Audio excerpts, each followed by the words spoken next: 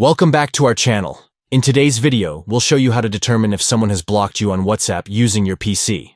Let's get started. Step 1. First, launch WhatsApp on your PC.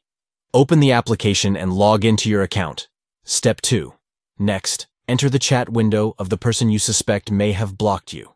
Find their name in your chat list and click on it to open the conversation. Step 3. Now, send them a message. Type out a message and hit the Enter key to send it to the person.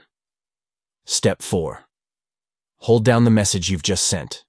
Click, and hold on the message you sent to the person you suspect has blocked you. Step 5. Press the I icon at the top of the screen. Look for the information icon, usually represented by a lowercase I inside a circle, located at the top of the screen. Step 6. Observe the checkmark. If you see a single checkmark next to your message, it means that the recipient hasn't received the message. This could indicate that they have blocked you, and there you have it. By following these steps, you can determine if someone has blocked you on WhatsApp using your PC. Remember, this method is not foolproof, but it can provide some insights. If you found this tutorial helpful, don't forget to give this video a thumbs up and subscribe to our channel for more useful tips and tricks. Thanks for watching.